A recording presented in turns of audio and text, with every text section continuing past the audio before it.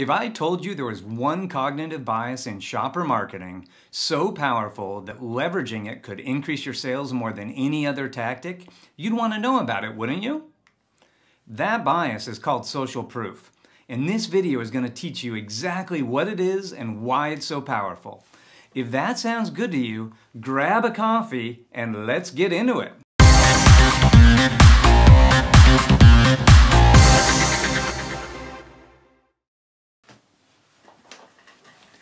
Hey, I'm Jason Retailgeek Goldberg. I'm the Chief Commerce Strategy Officer at the Publicis Group, so I work with many of the biggest brands and retailers in the world. This is a four-part series on the psychology of shopper marketing. In part one, we talked about how important trust is to the commerce relationship. Now, in part two, we're going to look at the absolute best way to earn that trust. It's a cognitive bias that we call social proof. So what is social proof? It's a term coined by author Robert Cialdini in his best-selling book, Influence, The Psychology of Persuasion. He wrote it in 1984, and it's a book that details 6 cognitive biases that can be used to help influence consumers. So those 6 biases were reciprocation, commitment and consistency, social proof, liking, authority, scarcity, and a number of years later, he wrote another book called Persuasion, in which he added a 7th principle called unity. All of these cognitive biases can be used very effectively in commerce, but by far the most important is the one that he called social proof. And his definition of social proof is people want to follow the lead of individuals around and like us. And the way I like to say it is that people want to know that someone like them made a decision before them and had a good outcome. So, what's the most popular version of social proof? In e-commerce, it's ratings and reviews. You'd be far more likely to sit through this video if you knew that I was a podcaster with 234 perfect 5-star reviews on iTunes. And you're not alone. In fact, ratings and reviews have been determined to be the most influential attribute you can put on a product detail page to increase sales. So in this incredibly self-serving study conducted by Bazaar Voice, they found that if you add just one review to a product detail page, conversion on that page can go up by 30%. If you can earn 50 reviews, conversion could go up to 30%. When you can get to 150 reviews, conversion can go up by 40%. So there's almost nothing you can do to a product detail page that's more likely to drive additional sales than collect great reviews and social proof to put on that page. And so it'll come as a surprise to no one that it's one of Amazon's biggest competitive advantages that they have more social proof than anyone else.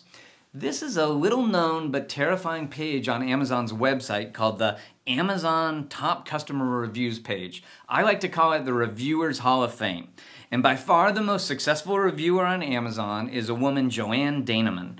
And she has written about 6,700 reviews on Amazon. And those reviews have been found to be helpful by other shoppers almost 100,000 times.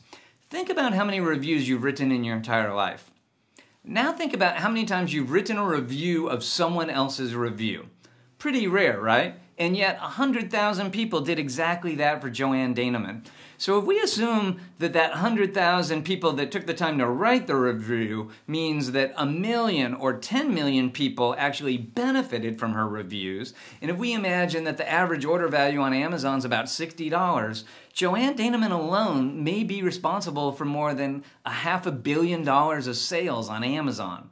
Pretty powerful, right? So remember, my original definition of social proof is people like me. And so a way to make reviews even more effective is to filter them so that the shopper only sees reviews that are most likely to be relevant to him or her. If I'm thinking about renting a dress on Rent the Runway, I don't want to see all the reviews for that dress. I want to see reviews from women that are my size with my body type so that I can accurately judge whether this dress would be flattering for me. So that's a great practice that we're seeing more and more of, is the ability to have more granular attributes about the reviewers and the ability to filter those reviews for other shoppers like me. Now, What do I do for a product that's a little more subjective? We may not all have the same taste in handbags or sunglasses, and so reviews may be slightly less influential because we might not all love the same style. So another flavor of social proof that's emerging is what we would call user-generated content.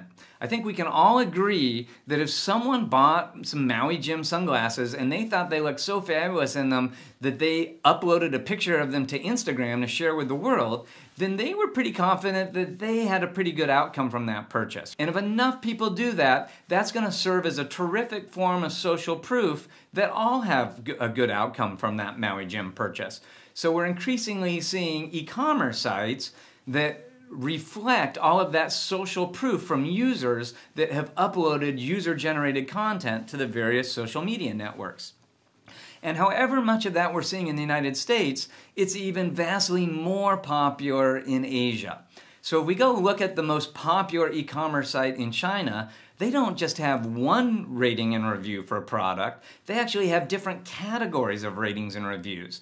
They have a review for how accurate the product description is, a review for how good the service on the product is, a review for how quickly it ships and how accurately it arrives. And they don't just have a 5-star rating for each of those attributes, they actually have 20 different ratings, a scale of 1 to 20 for each of those different attributes. So consumers in China have learned to consume a lot more social proof to help influence the purchases that they ultimately decide. And social proof doesn't stop just there in China. The fastest growing e-commerce site in China is a site called Pinduoduo, or we sometimes say PDD.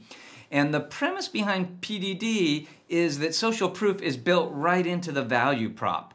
Essentially, consumers get better deals by getting more of their friends to jump in on the deal with them. So essentially, consumers share their love of the product and their love of the deal for that product, and they get other people to participate with them. So they sort of amplify the social proof is built right into the PDD platform, and it's made PDD the fastest growing e-commerce site in all of China.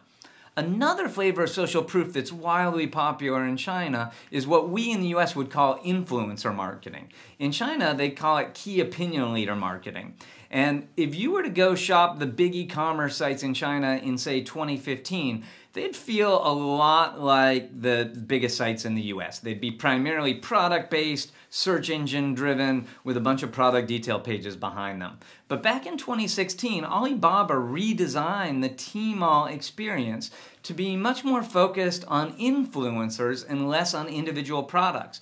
In fact, today, the majority of traffic coming into the Alibaba ecosystem doesn't come into their e-commerce sites like Taobao and Tmall. It comes into their live streaming site, a video site featuring influencers or key opinion leaders, KOLs, that are producing essentially video-oriented commercials in which people can click and buy products. And those influencers earn a commission on each of those products. So most of those key opinion leaders in China are what we would call micro-influencers. They might be reaching 10 or 20,000 consumers and influencing them to buy products, and they're making a commission on each sale. And so this has become a full-time job for millions of people in China. But occasionally, some of these influencers break out and become mega influencers. One of my favorite is a gentleman named Li Zhaki. He's commonly known as Iron Lips because he sells a lipstick in China. And you may be laughing at the idea of a man being the most successful lipstick salesman in China, but his premise is that he can try on all these lipsticks, and because men's lips tend to be a little thicker, he can successfully try on 50,000 shades of lipstick a year. And his premise is that that would be much harder on a female salesperson's lips to try so many different lipsticks. But regardless, he's been wildly successful. He did a promotion with Alibaba where he sold over 15,000 tubes of lipsticks in just 15 minutes. And in fact, Jack Ma challenged him to a sell-off on Singles Day, where the founder of Alibaba, Jack Ma, and Iron Lips squared off in a live streaming event. And it's pretty funny to watch Jack Ma try to sell lipstick to consumers in China. So that's great for online social proof. But what about the 80% or more of all purchases that still happen in a brick and mortar store? What's the social proof in a brick and mortar store? Well, the truth is there historically has not been a lot of social proof in brick and mortar stores, which is a huge opportunity. I like to joke that the best flavor of social proof that we're used to is the police tape around the last Black Friday deal at Best Buy or Walmart when customers were fighting over the last version of a product, and that tells all of us that it was a super popular product before it sold out. But increasingly, we're seeing retailers get really clever about bringing social proof into the brick and mortar store. So this is a shelf-edge display that Kroger developed that provides digital product information in the brick and mortar store, and one of the things it prominently displays is ratings and reviews about the products that are on the shelf in the grocery store. Similarly, Walgreens has rolled out a digital cooler display called Cooler Signs that provides digital product information about cold beverages you can buy from Walgreens. And one of the prominent features on the sign are badges on the front of the pictures that show you which are the best reviewed, which are the most popular, which are the new exciting products that are available in the cooler. So they're bringing social proof to the grab-and-go beverage aisle at Walgreens. Of course, Amazon invented a grocery store this year called Amazon Fresh, and one of the most interesting features in that store is they've replaced all the paper fact tags with digital price tags. And one of the things they do on these digital price tags is they prominently display how many reviews each product got and what their average star rating is. So in the same way that ratings and reviews have been the most influential attribute on Amazon.com, we're now likely to see a future in which ratings and reviews become the most influential attribute for selling chips in a grocery store. And think about what a big disruption that will be to the grocery industry. And it doesn't just stop in grocery. Earlier this month, Amazon rolled out a new hair salon in London. And a big goal of that hair salon is to sell professional beauty products to consumers in the salon. And so they've created a new digital sign that displays product information about the professional caliber beauty products. And as you can see, they're prominently displaying the ratings and reviews, all the social proof for those products. And this is a gesture-based system, so you can point at any of the products on the shelf and the digital sign will give you the ratings and reviews for that product. But of course, Amazon's taken it even a step further. They don't just have social proof displays in all their various retail concepts, they've actually invented a retail concept that is all about social proof. So the Amazon 4-star stores are stores that only carry products that have earned 4 stars or better on the Amazon platform. So essentially a whole store dedicated to social proof. And remember, our definition is people like me. So in the store, Amazon has created individual displays that target particular subsets of users to let them know the popular products for people like them. So here's an end cap for popular selling products that's in a Los Angeles store. So we have great personalization, localization on top of social proof. So hopefully that gives you some idea of just how powerful social proof can be in commerce and how critical it is to the future of retail. I hope you've come up with some ideas about how you could use it in your customer experience. If this is valuable to you, I'd love it if you'd click the like button and subscribe to my channel. Not only will it keep you up with the latest content that I produce, but it'll help other people discover my content as well. If you have any feedback about this video or there's other topics you'd like to know about, feel free to leave me a note in the comments below. And until next time, happy commercing.